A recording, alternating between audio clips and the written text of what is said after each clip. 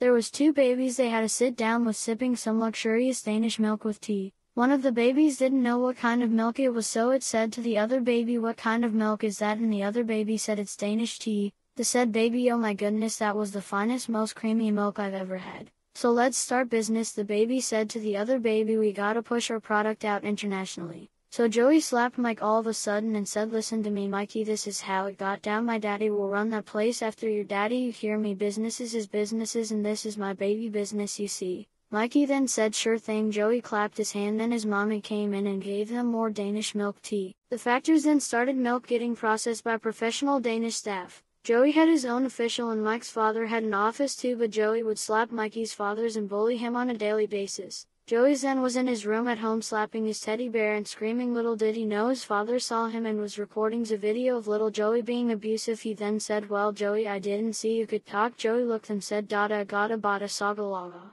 And then Joey's dad laughed and said, "I'm showing your mommy you're a little naughty boy." Baby Joey then fly kicked his dad to the floor and said, "You're going to rat on me, then your little precious cat gets you, see." And then the father grabbed Joey, put him in his bed and ran to Joey's mommy. Joey's dad then told Joey's mama, "Listen to me, gotta see this Joey, he was very aggressive. He beat up his teddy bears and was screaming about fresh Danish milk." Joey's mama said, "Have you lost your mind? I mean, you call me Karen but you're acting like a Kevin." Joey's mama then slapped Joey's father. He flew over the counter and said, "Oh no, I pooped my pants." He then ran out. It was really dark. He could see a shiny light shining down on him. Baby voices of crying and go-go gaga talks, and all he could see was babies everywhere. Babies on rooftops, babies staring at him from windows, and basically babies all around. He was surrounded. The babies attacked him and tied him up, and little Joey then said, "Listen, Daddy, you messed with the wrong one here. Why did you tell Mommy I can talk? This is how things go from now on. Firing Mikey's daddy from my Danish milk factory, and you're going to own it by paperwork only, and you'll get your paycheck." Joey's daddy then went to the factory and noticed the place was full of women staff. He just ignored what was going on and came up with a lot of ideas like the Danish baby formula,